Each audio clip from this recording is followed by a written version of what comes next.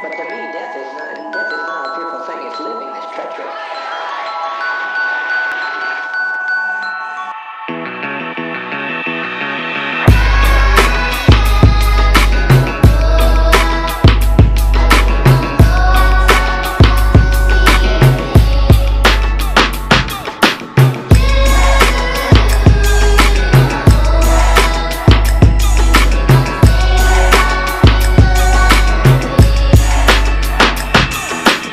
Living in New Orleans, she came in from Texas. Every local show I put her name on the guest list, but I don't never see her. I've came to expect this. She would rather chill at the crib watching Netflix.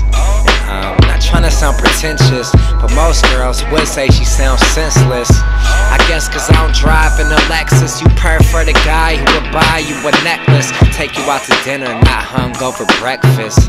Oh, I get this, it would all sound senseless if you told your mom you're in love with a rapper. Live your own life, why the fuck should it matter? But she's right, it won't work. So stick to your Ivy League pre-med jerk, cause that's what you're looking for. Nah, I took it far. Should've never went and grabbed for the cookie jar.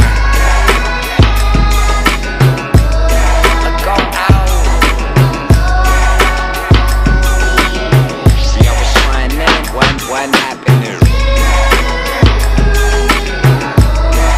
Hold up. See, I was trying in. What happened there? I'm 21, about to be 22. Not trying to turn 30, regret what I didn't do when I was coming up on this music and still in school. Cause honestly, I'm living my dream and I've been a fool. So whether or not you would like to partake, at least give it just one night for our sake. I'm part Johnny Cash, part Lennon and part Drake. I'll sing a love song, but I'll leave you a heartache. Yeah.